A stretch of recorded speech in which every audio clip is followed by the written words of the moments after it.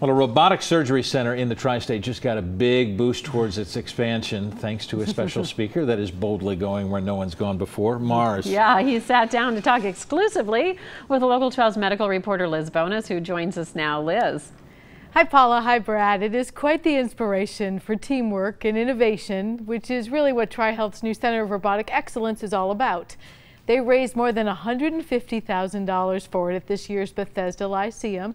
It was at the Horseshoe Casino last night where I got to sit down, talk to this guy, Adam Seltzner. He made history as the lead engineer of the team that landed the Curiosity Mars Rover in 2012. We share why he's supporting this new surgery center in this story that you will see only on Local 12. We put a big rover, size of a car, down on the surface of Mars. And it's done some fantastic science, and it's told us that Mars, the early environment of Mars, was habitable for life. Adam Seltzner says he's getting ready now for Mars 2020. It will allow his team to actually bring samples back from Mars, not just take pictures as they did initially when Curiosity landed on Mars.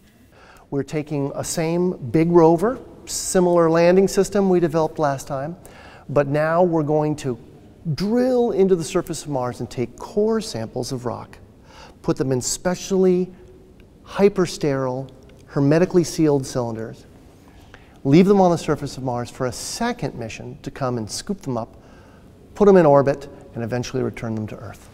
Steltzner told me this will answer a couple of really important questions, such as, was Mars ever alive? Or is Mars alive today? Which is really profound because it's asking the question, are we alone? He says teaming up with surgeons who are advancing the use of robotics to assist with surgery, the perfect pairing for his type of exploration. He got to demo technology like this right before he sat down to talk to me.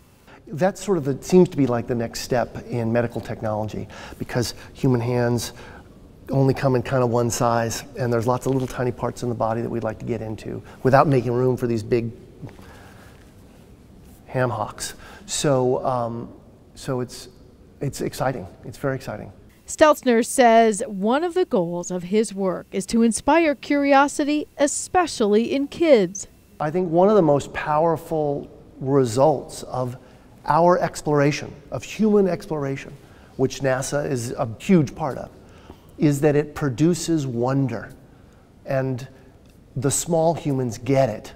And they wonder, and they do great things with that wonder. Oh, hard to beat that. He said it was actually a kid that chose the name Curiosity for the Rover 2012 mission. The next one in 2020, if in case you have a creative kid, they're going to have another contest. You could name it. I said more Curiosity. That was my pick. But TriHealth team, by the way, going to use that money to purchase the next level Da Vinci Xi, they call it.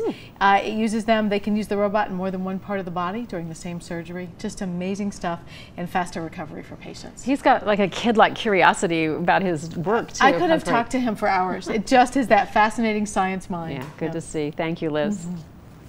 From